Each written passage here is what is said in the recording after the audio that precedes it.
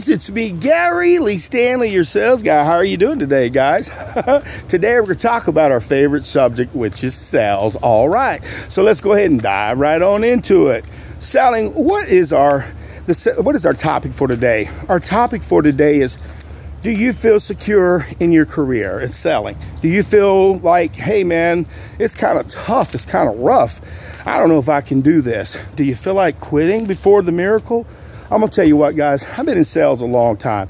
I've worked door to door, business to business, over the phone, and I'm gonna tell you, it's tough. It can be rough, it can be exciting, but a lot of times this perseverance makes all the difference in the world.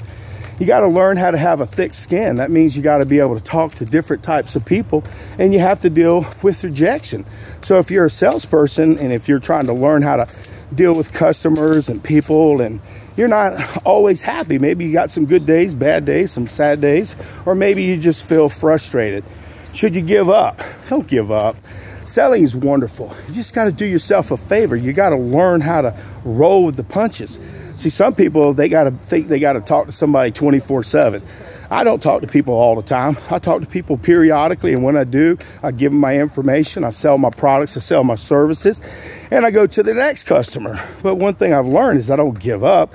I don't give up, and sometimes, what I mean by that is, sometimes if the writing's on the wall and the company, you're not making no money, and you say, dang, maybe I could sell something else, give it a try. Go see if something else is out there.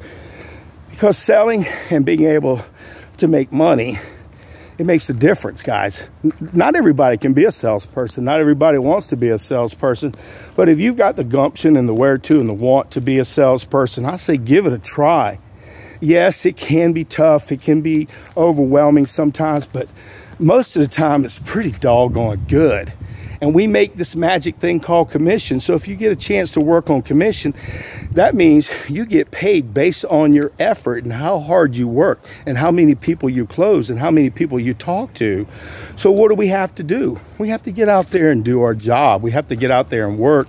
We have to talk to people, but we can't be afraid. We can't give up. And like I said, guys, it's a numbers game. It can be really fun. I've met so many nice people. I really have. And I've met some jerks too, but most of the times those jerks ended up being nice to me after I had a conversation with them. So what I'm sharing with you guys is selling and being happy and being successful. It goes hand in hand, but you have to have it in between your own two eyes. You have to say, well, what can I do to be the best that I can be?